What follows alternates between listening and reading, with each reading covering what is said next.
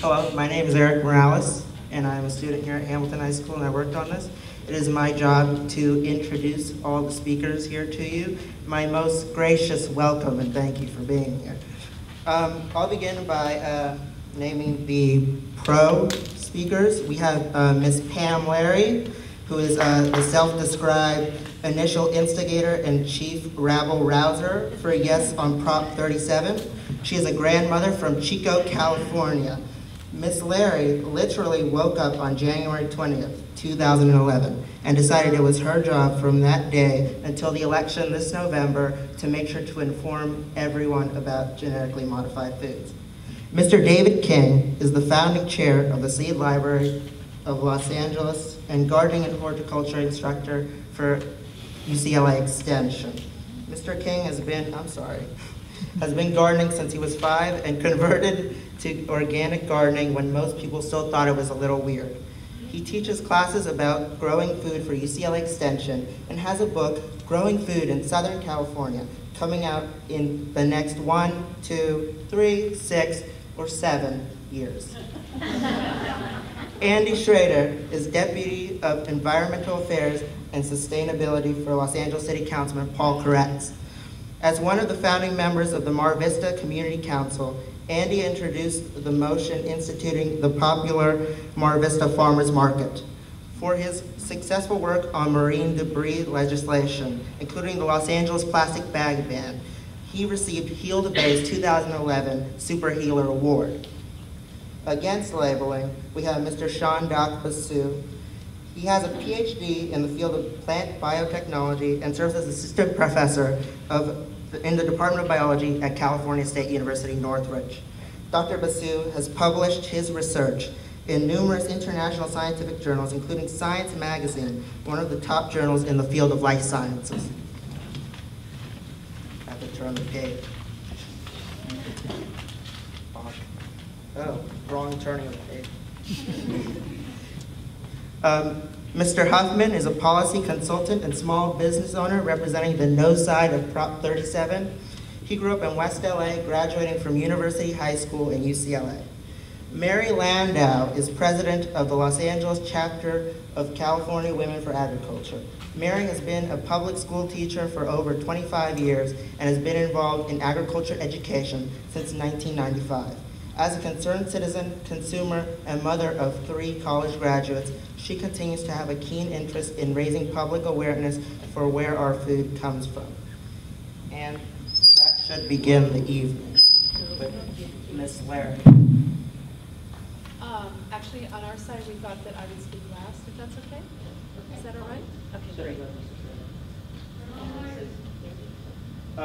Which one of you would like to go? I'll go. Mr. King? Surely. Thank you.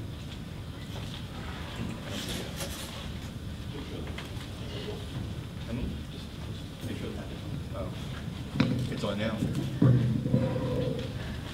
I don't really need it too close to me. I have a pretty good voice. Good evening, ladies and gentlemen, and Hamilton High Yankees. Tonight, we're going to be talking about Prop 37, yes, on labeling of genetically modified foods.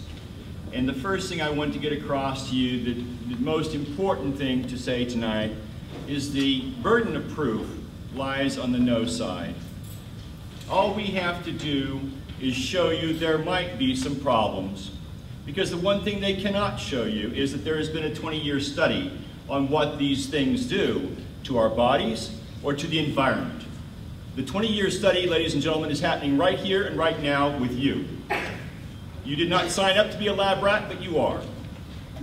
Ladies and gentlemen, we do not know, and they cannot prove, whether or not genetically modified organisms are good or bad for you. That is a simple impossibility because we need the time for the study to happen. We need proof. Everybody on that side will tell you certain things that are important. And I want to tell you what those things are and why I feel they are wrong. First of all, they're going to suggest to you that we have to have genetically modified organisms in our food in order to feed the world. Ladies and gentlemen, this is wrong. It is not correct in the least, because in this country alone, we throw away almost half of the food we produce. In the third world, most of the food that is produced is lost before it makes to market because of the inability to get the food where the people are. In this high school today, approximately 10% of the students came to school hungry. It was not because we needed any more food. It was because we have a political inability and a political lack of will to move the food to where the people are. It is not for lack of production. In the third world, it is not for lack of production. It is the lack of the transportation system to get the food to where the people are, for the most part. Yes, there are famines resulting from drought. We had a drought in our country this year. In the heart of the drought, here in the United States this last summer, no corn, no food survived at the center of the drought, GMO or otherwise. On the fringes of the drought areas, though, some food did survive. Ladies and gentlemen, it was not the drought-proofed GMO product. It was old-time seeds that had been in production long before we could patent life. The student body that came to school hungry today came to school hungry in a nation that is filled with abundance. We throw away so much food, those 10% need not be hungry. We could have done that without genetically modified organisms, and we could do it in a much safer way. Currently, they will say we need GMOs because they will outproduce the old traditional agriculture, the conventional hybrids, and so forth and so on. A 15-year study from our own United States Department of Agriculture concluded there was no appreciable advances in production from a genetically modified crop, with the sole exception of corn that had the added Bacillus thuringiensis, what is it, BT. So there is no advance in production from genetically modified organisms. Furthermore, the tactic of genetically modifying organisms is wrong-headed. It is impractical. If you play on a team, and the team opposing you uses the same technique to try to win the game, game after game after game, you go, they're going to use that technique again. I think I'll figure out how to get around it. Anybody who's tried to grow a garden knows that nature is pretty inventive. If you use the same tactic over several million acres of soil to try to prevent a certain insect or a certain weed from getting through to hurting your crop, that weed is going to figure out, or that insect is going to figure out how to get around your one mode of operation. Consequently, we see already that with Roundup Ready crops, there are weeds they're calling super weeds. The next step they're talking about is 2,4-D. 2,4-D, one of the components of Agent Orange. That was not safe, as most United States servicemen that had to deal with that will tell you. So as a consequence, the idea of continually fighting with nature always ends up with more poison. They're going to say, well, we've reduced the use of pesticides in our crops. They have reduced the use of some pesticides, but we see already an ever-accelerating increase in the use of Roundup. Every year, more Roundup has to be used because the weeds are becoming resistant to it. Pretty soon, it will be ineffective. Then what do we do? And when 2,4-D becomes ineffective, what do we do? Do we continue to get more and more aggressive poisons on our food? I think not. I think we have to find a different way of doing this. They will tell you that We have got to stop hunger. We have got to fight insects. We are doing a better job of ecology. And all these are false statements. You can look these up on any, through any site. You can look it up in National Geographic. And the onus of proof, the burden of proof, is on them that these things are safe. There has to be study. Right now, in the Midwest, there are a number of anecdotal evidences of pigs, hogs, unable to breed after they've been fed genetically modified corn. Now, I don't have to prove to you that that happens in humans. I can merely say we don't know. Do you want to eat that? So, the consequence boils down to this. In the world today, only two countries have allowed the use of unidentified genetically modified food in their markets, the United States and Canada. Labeling occurs in all European nations where they allow it. So as a consequence, these companies already know how to label their food. It is not a big deal. They do it in Europe if they want a part of the market. If they want a part of our market, I suggest in California that they have a label. We need to know what is in our food. We label what's in a mattress, for God's sakes. We don't eat mattresses. We eat the food. This is a fundamentally different thing. They will say these plants are the same as the other plants. Therefore, we don't need to do the studies on that. However, on one hand, they say that. On the other hand, they have a patent. If it is the same, take away the patent. If it is not the same, we want to know what is in our food. You cannot have it both ways, and that's what they're asking for. Ladies and gentlemen, the onus of proof is on them. They have to prove to you this food is safe. They cannot do that. They do not have a 20-year study. We are eating the food, not knowing what's in it. One more minute. Thank you very much. I think I can tidy up. I want to just quickly tell you the company that came up with genetically modified food, Monsanto, is the same company that brought us DDT. And they said it was safe. We found out later it was not safe. They are the same company that brought us Agent Orange. They said it was safe. It was not safe. Now they want us to believe them. I can't. Can you?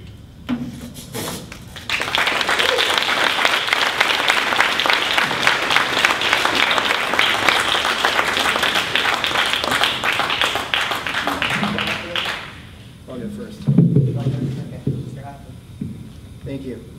Well, Mr. King, you spent 10 minutes talking about something other than Prop 37, and you're the first speaker. And the burden of proof, I think, is on the yes side, because you're the proponents of the initiative who put it on the ballot. So let's talk about the burden of proof, because the burden of proof is actually on the grocers. The burden of proof is on the folks selling the food, not so much manufacturing it.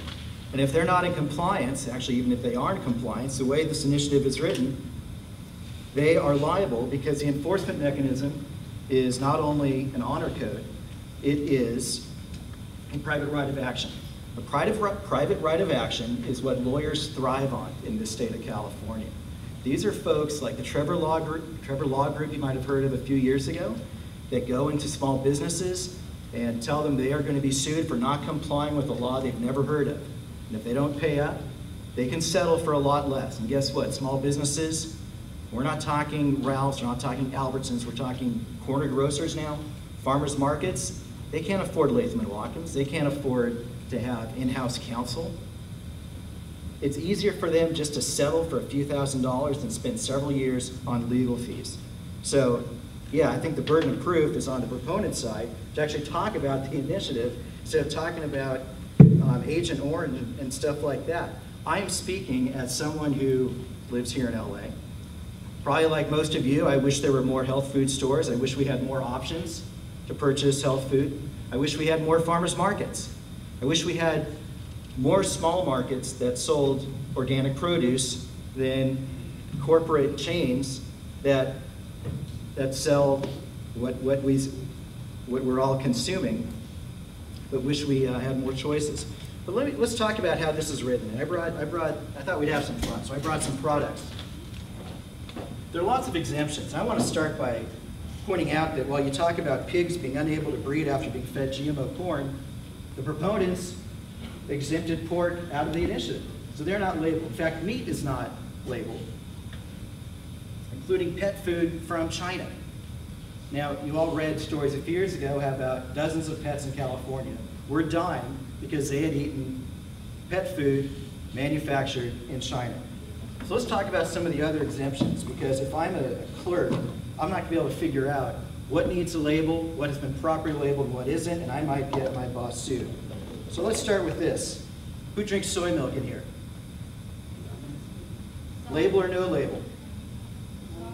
Label. Here's milk from Ralph's, not organic. Need a label or not? It's from cows. Label? Label. Label. No label. Soy, label. Cow's milk, no label. I don't know. I mean, for me as a parent, I'm interested. Excuse me. Code of conduct says you can't speak over me. Well, I remember you from last time too. Dory, you'll get your chance. When I buy milk and my kids are going to drink it, I'm interested to know if these cows have been injected with growth hormones and other chemicals, but that's not in the initiative. Instead, soy milk has to be labeled. Most soy milk manufacturers are small businesses. They're not giant collaboratives that can afford labeling so easily. Okay, here's some more products we eat at home. We call it fake bacon and fake sausage. Kids eat this every morning. Who else buys this from Trader Joe's? Morning, yeah. Good, yeah, me too. Okay, but it's not made from meat, it's made from soy. Label or no label? Label. Needs a label. How about a Slim Jim? Slim Jim. Should eat that anyway. I will give this to whomever, well, actually I'm going to use this for the next event. There's a lot of products in here, mostly meat. I'm not sure if it needs a label or not, but meat does. How about this? Chick-fil-A. Chick-fil-A. So you could be a corporation that contributes millions of dollars to groups that are fighting same-sex marriage in California, but they could sell their meat here without having to label it. By the way, is there a gay and lesbian group here on campus? Yeah. Okay. So I spend about $5 on a Chick-fil-A sandwich. I'm going to contribute $5 to offset that to the gay and lesbian group. Will you please take this too? I'll take it. Thank you. Okay, how about this one? Jamba Juice, purchased at the market. Is juice exempt? Does juice have to be labeled? Yes. Juice has to be labeled. How about alcohol? I didn't bring alcohol with me. Alcohol does not. What's the bigger health hazard? Alcohol or Jamba Juice or fruit juice? But what if you buy this at Jamba Juice, not at the market? No label at Jamba Juice, Ralph's need a label. Explain that one. I have some more, but I'm going to wait till later, and we'll have some more fun with this. So the point is, this initiative, and by the way, initiatives cannot be amended. Once the voters pass it, the legislature can't touch it. Only the voters can amend an initiative once it's been passed. So you have to read this carefully. This isn't an initiative that's one sentence that all food that's been genetically modified needs to be labeled. It's 6 pages of exemptions and how it's going to be enforced. So if you're a small business owner, or you operate a farmer's market, or you're a nonprofit that operates a farmer's market, you will be at risk. And if you don't believe me, look at the people who filed this petition, Secretary of State, who make a living suing large corporations, small businesses, and nonprofits for not being in compliance with random laws that most of us haven't heard of. And by the way, all that money doesn't go to nonprofits. Most of it goes into lawyers' pockets. That's who the proponents chose to write this initiative and file it for them. And I'll bet these guys are salivating at the opportunity to play gotcha with small businesses. They're not health food proponents. They're not organic gardeners at home. They're trial lawyers. They make millions of dollars every year with these types of lawsuits. We'll have more time to discuss this. I encourage questions. And I think I'm going to stop a little short of 10 minutes, but look forward to a robust discussion.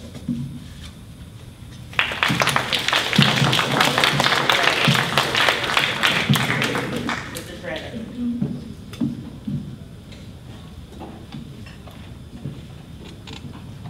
So I'll get into the scare tactics and confusion that the other side is purveying, like most of what he said, in a little bit. But first, I want to acknowledge and thank the students of Hamilton High School for organizing this night.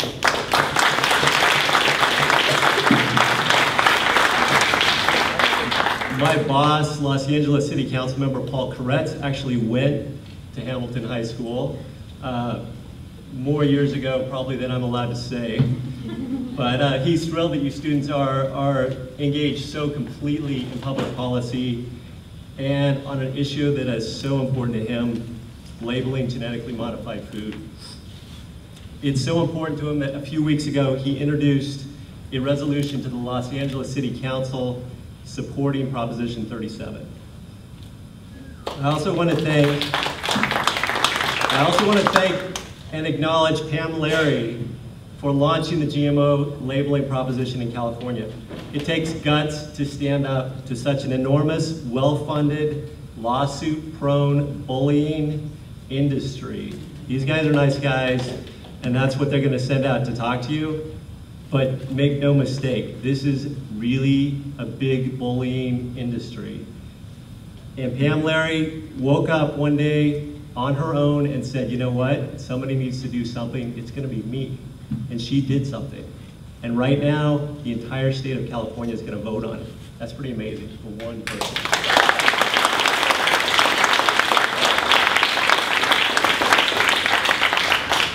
This is what a healthy democracy is about. When your federal, state, or local government cannot or will not protect you or your rights, it's up to you, it's up to us at a local level. Never forget, you are your government. So this issue is also close to my heart. As a council member, as was mentioned earlier, as a council member on the Mar Vista Community Council back in 2003, in the early days of genetically modified foods, I instituted the Mar Vista Farmers Market. So that my friends, my neighbors would have a choice, would have easy access to organic food, so that they could get food from farmers they know, from farmers they trust, farmers they can look in the eye and talk to, not a bunch of boxes in the grocery store that may or may not be telling them the whole truth. That's all Proposition 37 is. It's transparency, it's consumer choice, period. I have the right to know what's in the food I'm eating, period. This is a thing we do at least 3 times a day, probably 5 times a day, maybe 6 before bed. The more someone tries to keep that information from me, the more I wonder what they're trying to hide. If there's nothing wrong with genetically modified organisms, why not celebrate it instead of hide it? The opposition to GMO labeling keeps throwing out everything they can think of to confuse people. These are the same people who told us that DDT and PCBs and Agent Orange are safe. They're not. And they've stacked the deck. Michael Taylor, the Deputy Commissioner for Foods at the FDA, used to work for Monsanto, one of the biggest producers of GMO seeds. Of course he's telling us that GMO food products are safe. He's got skin in the game. That's a huge conflict of interest. There are very few people in the world who are qualified to examine whether or not genetically engineered foods are affecting our health in the long term, and the simple truth is most of them either work in highly paid jobs for the very same companies who profit from the sales of genetically modified foods, or they're paid by those companies to write studies intended to confuse everyone. And it's always, always on PowerPoint. Again, huge conflict of interest. They're taking pages out of the cigarette industry's playbook, scare tactics, lies, and confusion. It's essential, especially for the students, to know how to recognize the tactics that they use. Scare tactics, lies, and confusion. You can read how they do it right here. Merchants of doubt. Cigarettes are good for you. Not. Every week as we get closer to the November election, you will hear worse and worse things about Proposition 37 from every direction imaginable. From the internet, from the radio, and especially from television. What I want you to think about is this. This is big money being spent to take away your power, to take away your freedom. They're spending millions of dollars to take away your freedom to know what's in your food. Never, never, never let anyone take away your power. Never. If you want to believe them, you can. Personally, I do not. I don't want to eat genetically engineered food products. Period. That's my right. In 2004, Congress approved the Food Allergen Act, which called for the labeling of soy, peanuts, and other possible allergens.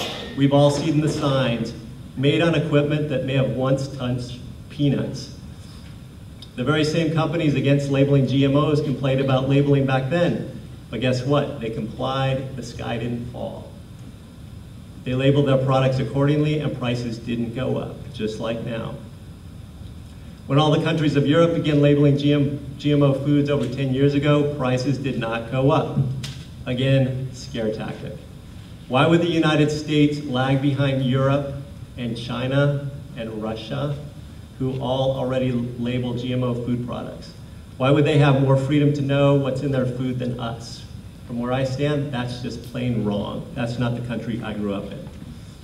The industry is fighting labeling so hard because they're afraid people will not buy genetically engineered foods. If they're selling a product nobody wants, they're going to have to change their business practices, just like any other company. That's how you do business in the United States of America. This proposition doesn't ban the sale of genetically engineered foods. It simply lets us know what we're eating. Our free market economy is based on informed consumer choice, no matter which side of the aisle you're from. One of the most conservative members of the Los Angeles City Council seconded Councilmember Koretz's resolution of support. With Proposition 37, if the public wants to purchase genetically engineered food products, they still can. More importantly, if people want to avoid them, they can. I know I don't want to eat something that creates its own pesticide. If I can leave you with one thought, it's this. Information equals education. Education equals knowledge. Knowledge equals power. By keeping us away from the knowledge of what is in the food we eat, corporations and government bureaucrats have taken away our power. Proposition 37 is how we take it back. Thank you.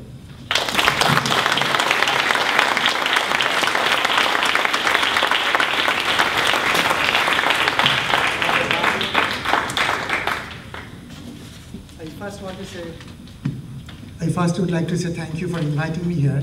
And as you know, I'm a teacher.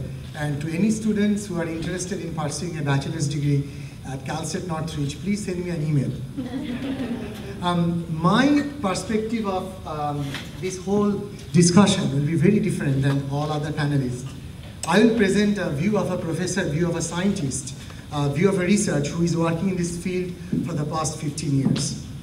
I completed my PhD in Plant Biotechnology from the University of Rhode Island and currently a professor of biology at Cal State Northridge. For the first few slides, I'm going to talk about my research interest in plant biotechnology, and then we'll go about labeling issues and other issues of GMO. So my main research in my lab is use of biotechnology for production of alternative fuels. In particular, my students produce diesel-like fuel molecules in genetically modified algae and other non-food plants in the lab. I start with a quotation of Rudolf Diesel, who invented diesel engine. 100 years ago, he proposed that one day will come when vegetable oils, such as engine fuels, may become insignificant today, but one day they will be very powerful and they will be as comparable to coal and tar products. So he had a vision that one day will come when vegetable oils could be used as part of your fuel, which could be used in the gas tank. So why use biotechnology to produce biofuels? They are homegrown, And fossil fuels, they are non-renewable, and of course, they cannot be compared with solar power or wind power. They are non-renewable.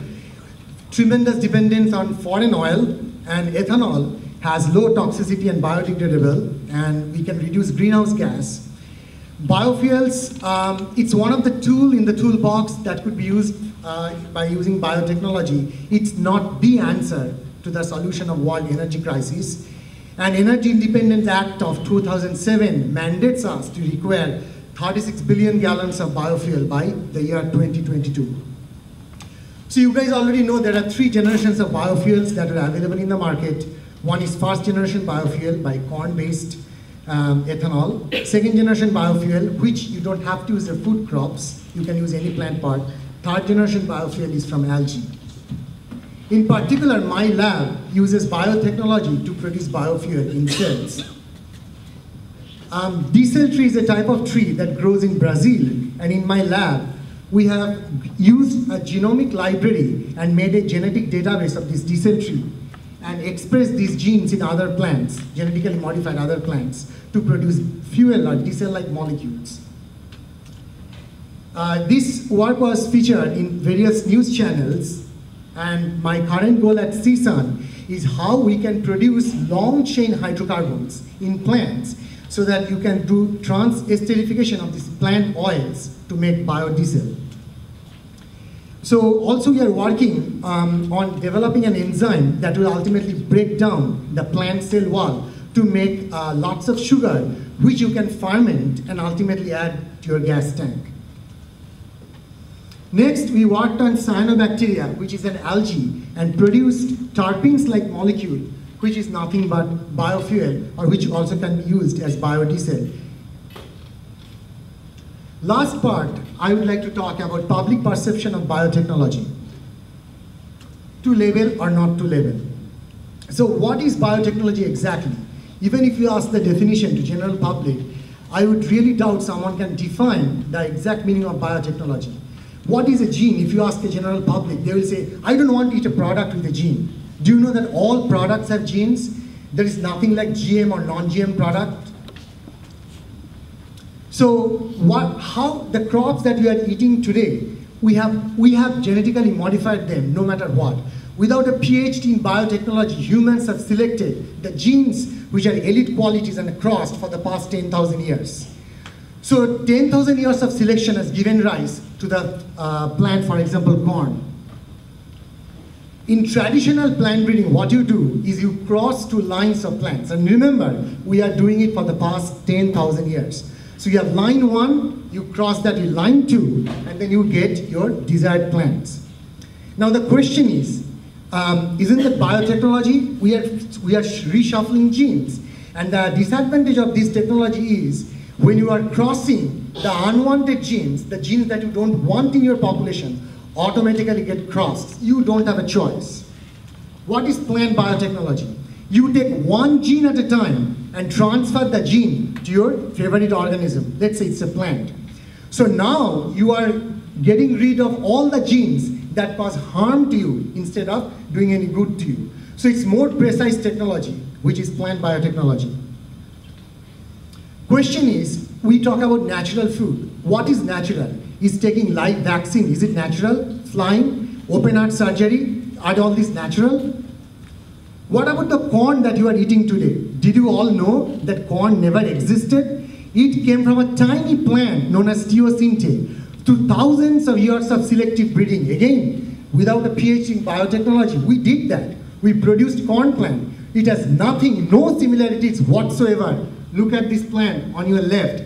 This is the ancestor of a corn plant known as teosinte. No similarities at all. We have gone through selective breeding of thousands of years and chose the ear size, which saved millions of lives from hunger.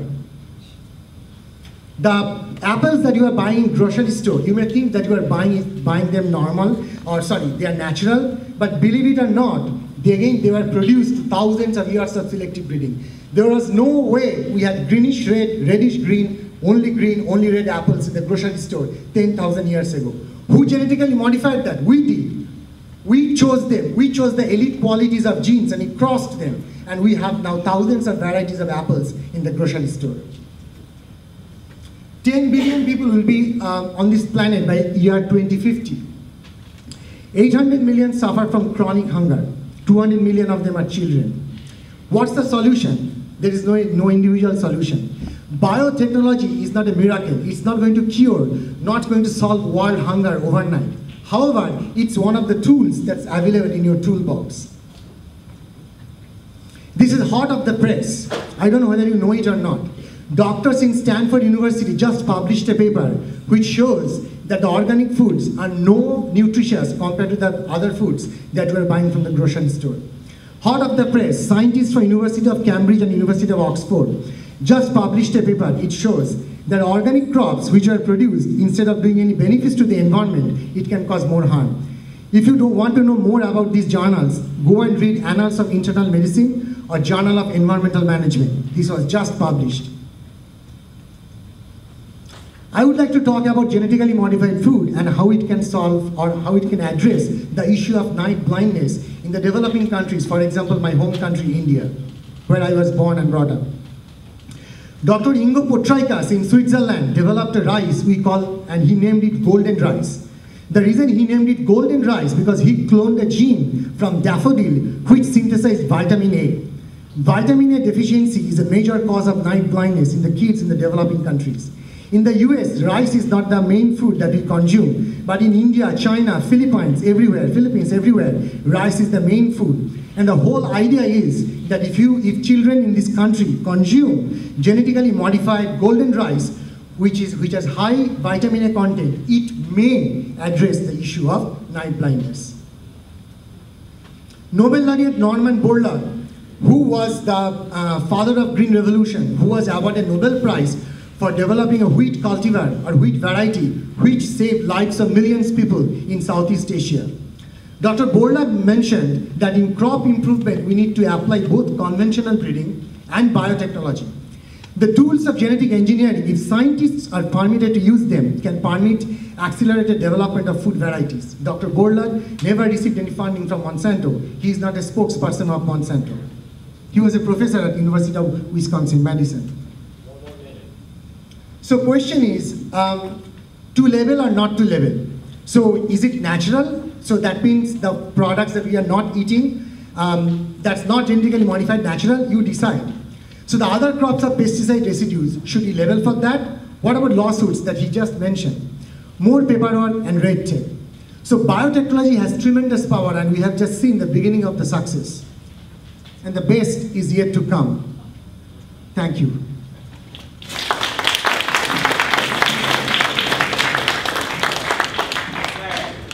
Hi. First of all, I want to give a little preamble here. I'm half Italian, so I get kind of intense. So I just wanted to let you know that if my arms start flailing and stuff like that, I'm not angry, I'm just being myself. So let's talk about Prop 37. First thing I'd like to talk about is exemptions and why they prove that we really need the labels, okay? What I like to ask people when you think about the exemptions is this, a couple things. This is such a monumental thing that we're doing. We are coming up against some of the largest monolithic, entities that exist on the planet that are in cahoots with government. Okay, so just like with, remember those of us who are a little older can remember times when I used to smoke, 25, 30 years ago, we used to light up in a restaurant, okay, in between courses in our meal. And then we used to smoke on planes. We used to do all sorts of stuff like that. But now, do you see smoking going on anywhere? No, it was a gradual process, okay? This is so monumental that we had to focus and keep it very targeted and very specific, and we chose to focus on foods that are purchased in the place where they're mostly purchased, which is a grocery store. So once you start understanding that, you can understand a lot of the exemptions. Why is soy milk need to be labeled and regular milk does not? Because soybeans are genetically engineered, not by hybridization. They're by this very specific definition of genetic engineering, which is very specifically laid out in the ballot initiative. It's not a hybrid, it's not a selective breeding, it's not even marker-assisted selection. It's a very specific process called transgenics or cisgenics, where it's recombinant DNA. You can go read the initiative, it's on the Secretary of State's site. Okay, So soybeans are genetically engineered. Newsflash, cows and meat are not yet, okay? They're in development, so you might want to know that. For instance, coming up next, we have news that this is coming, is genetically engineered salmon, okay? The professor there talked about how we've been doing these things for centuries without a PhD. He's right. This stuff requires a PhD. Nowhere in nature do you have an Atlantic salmon which crosses with a Chinook salmon and a completely different species called an ocean pout, which looks like an eel, to create a salmon which grows 3 times the size that it's supposed to. This is not natural. This is not something that can happen outside of a laboratory, folks. This is a very, very different process. Now, is it good or bad? That's not for this ballot initiative to decide, okay? This is simply about our right to know what's in our food so that we can make the decisions for ourselves. And I personally started this because I got pissed off that some few people, elitists, decided what was good and what wasn't good and what we should be doing and what we shouldn't be doing, and then convinced some government officials that we should be doing that, and then decided, well, we're just going to hide it from people, and now we have to buy this stuff without knowing where it is. This is the grandma from Chico, just speaking it as it is. Okay. Our opposition said, you know, groceries would be the final, you know, people responsible.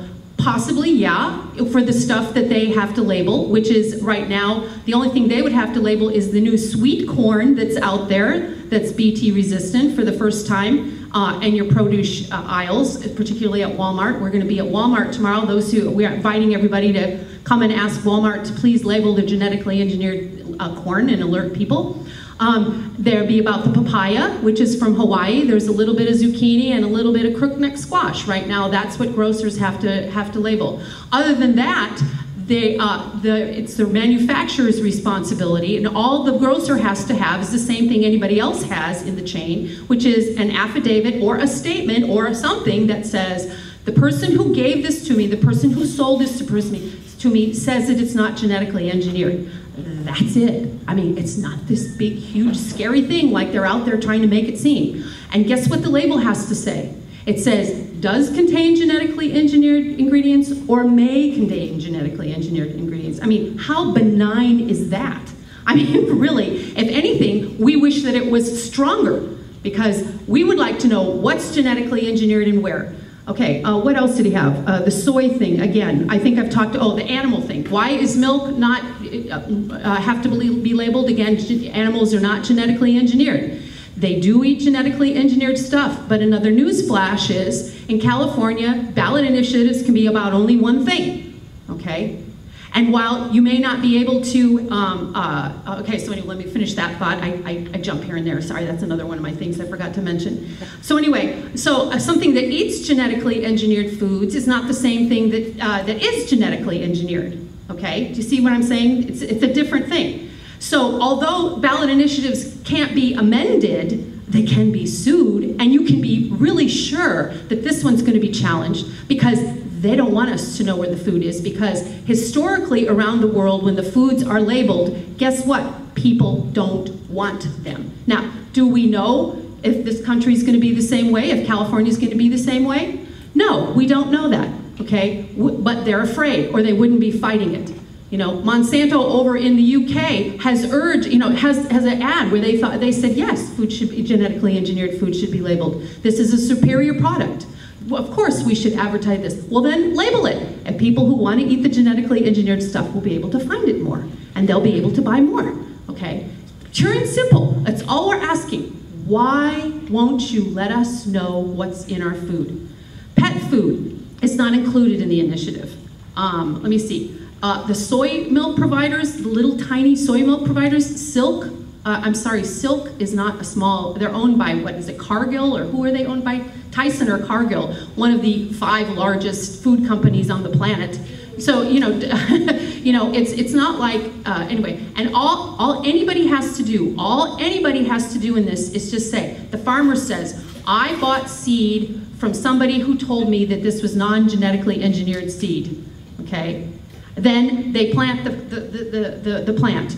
Then they sell it to the manufacturer. Then they give the manufacturer a thing that says, I bought this from somebody that said it wasn't genetically engineered, okay? Those people are covered, okay? They're covered. They don't have to worry about it. One of the other things that our opposition will say is, liken this to Prop 65. And we have a whole paper with a legal brief about how it's different than Prop 65, which it has opened the door for frivolous lawsuits.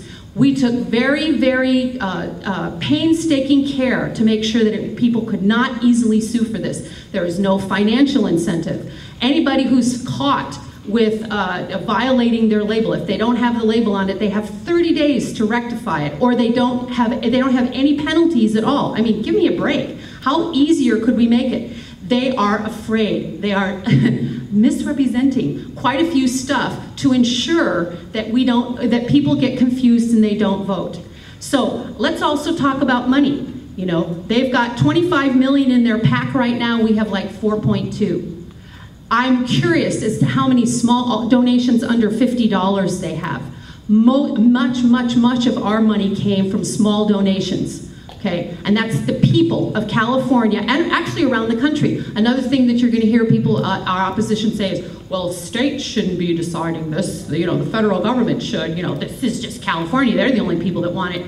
I can promise you, because I'm in conversation with them, there are 19 states right now watching us. There are people who are volunteering to make phone calls for us because they're watching this, and the minute this passes, and some of them are already in process, they're going to do the same thing we're doing here, because newsflash is the whole country wants this, okay? And I am outraged that it took a grandmother from Chico with no experience, nothing, no funding, nothing to get this going. I mean, how ridiculous is that?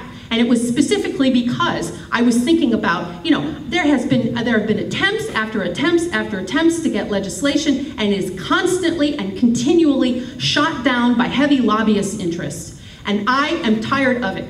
If people want to grow this stuff, great, grow it. Nobody's saying you can't continue your, research. I question, though, how important it is for the starving children of the world to have non-browning apples, because that's the other big, important feeding the world genetically engineered thing that's going to be on our plate, on our market shelves next. Has been a next. Anyway, thank you so much, and thank you guys for doing this. Great job.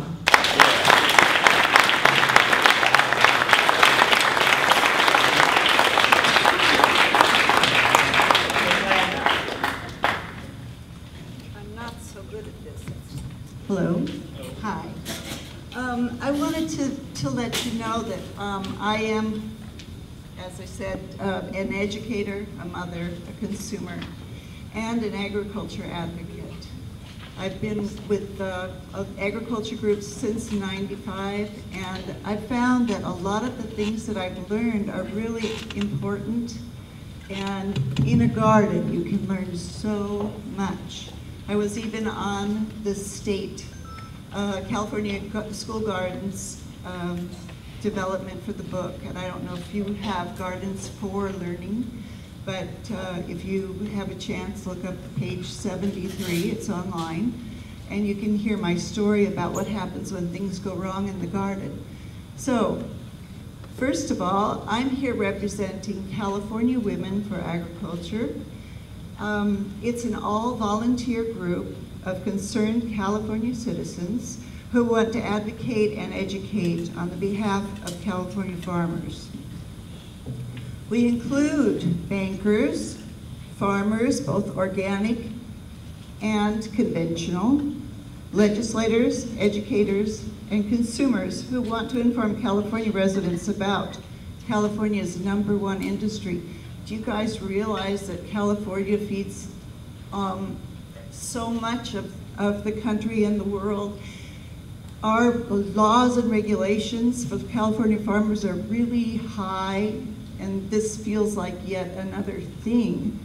But I, as a mother, not a grandmother yet, old enough, but not, I appreciate the right to know, because I, as an American, want to know. CWA wants to let you know their side of the story and why we're against this. California Women for Agriculture support the development and incorporation of biotechnological tools in agriculture research and production. Biotech will give producers greater flexibility in making responsible management decisions by reducing input cost, increasing crop yields, promoting integrated pest management, producing environmental protections for our natural resources, and facilitating the development of new products and processes. Biotechnology has a tremendous potential for positively affecting not only farmers, but also consumers by developing new products and opening new markets. These new products have the capability of improving health, solving vexing environmental problems, and decreasing world hunger. They also have the capability of enhancing the nutritional value of food, as you just talked about, and protecting crops, animals, and humans from diseases and pests. CWA believes it is unnecessary, confusing, and costly to the consumer to label for biotech products or processes. Federal regulations require that food labels be truthful and not misleading, and prohibits label statements that could be misunderstood even if they are accurate. So that it was written by our state president, Carrie Hammerstrom, who happens to be a peach farmer. And she says, now when I sell my peaches, if I sell them whole, then I can sell them fine, but I have to label for some reason. And this is the part I don't understand, and I may be misinformed, but I know that she wouldn't be. She says that anything that's gone through production, so if you chop up the peaches and you put them in a can, it's no longer eligible to be called natural. Now that goes a little further than where, yeah, you know what? I'd like you to not go that way for me, please. Okay.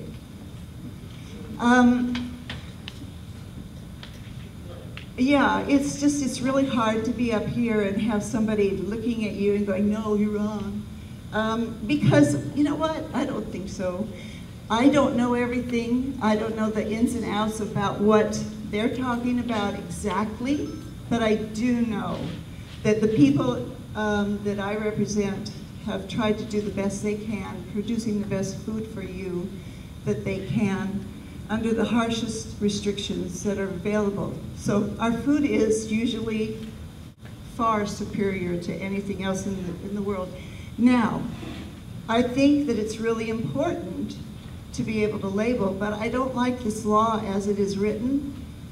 I wanted to let you know that other times things have been adjusted. There was a law that they wanted to put forth on labeling to say this product was not made from cows treated with the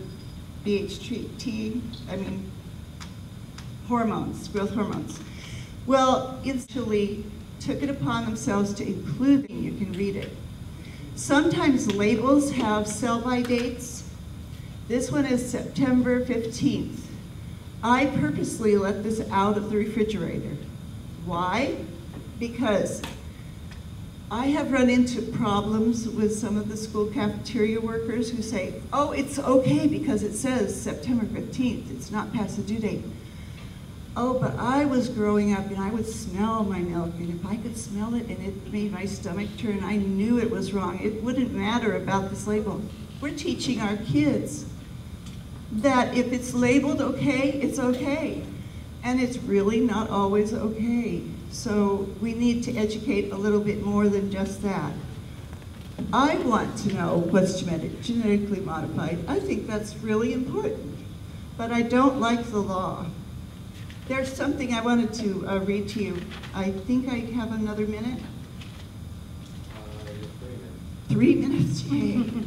Okay, a student in 1997 in Idaho wanted to find out how people would vote on banning a chemical substance that had proven negative effects on almost everything in our environment. This chemical substance was a major component of acid rain, contributes to the greenhouse effect, can cause severe burns, is fatal if inhaled, contributes to the erosion of our natural landscape, and it decreases the effectiveness of automobile brakes. It's often used as industrial solvent, a fire retardant, in the production of styrofoam, and cannot be washed away. It could not be made clean by washing. It's an additive in a lot of junk foods. Well, I bet a lot of you already know about this study, and it was about dihydrogen monoxide, which is another way of saying water. So, I, as an informed citizen, would not like to ban water. Thank you very much. This is different than water, but I think we need to know a little bit more. I want the researchers to be researching both sides of it. That's really important to me. So I thank you. I hope that that answers a few questions, but it probably causes a lot more. Thank you so much for having this. I think it's very, very important, and I'm so glad that you're getting a chance to really see what government's like. I really appreciate that. Thank you all.